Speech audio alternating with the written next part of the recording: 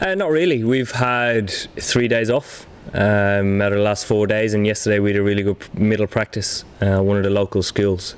So the guys are quite relaxed. I think having the break in between has given us a lot of time to reflect. And again, analysis has come through and it's backed up our feel what happened during the Sri Lanka game. And again, it makes things a lot clearer moving forward, and it keeps things simple, which is again a thing that I've been a huge representative of moving forward in this competition. Oh, well, we're still 2 days before the game. Making any changes are obviously big decisions, but again, like after any other win or loss, we do look at the squad and see where we can improve it, and guys who can come in and make an impact. One of our huge positives to come out of it, I mean, it was the second time scoring 300.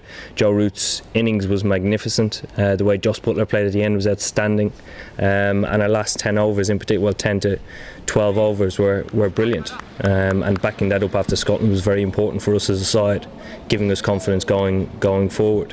As I said after the game, our bowling was a bit of a concern because our first 35 overs normally are our strength.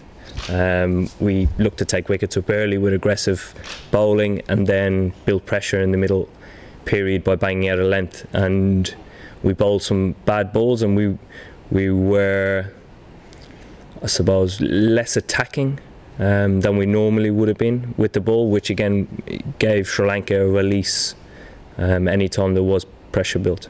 Our side we certainly don't take for granted. They've come a long way probably in the last 10 years, and again we've played against them a lot, but I think a lot of our focus going forward is going to be on us.